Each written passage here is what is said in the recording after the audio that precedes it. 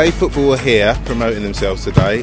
No, they're a local company who provide facilities for five-a-side and seven-a-side football games to be played, but they're also raising money for PCF and Faith in Football because they like to support local charities, because most of the people that use their venue are Pompey fans and know about the work that Pompey do in the community with PCF.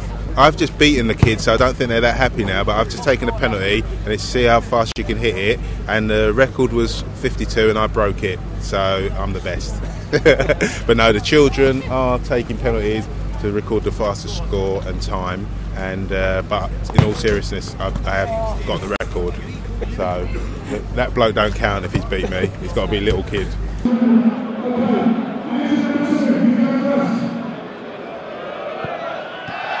At half-time today, they've got a penalty competition, and they're just raising awareness of who they are and what they do. It's all good, and again, it just shows we want an active city, and PlayFootball are going to be part of that.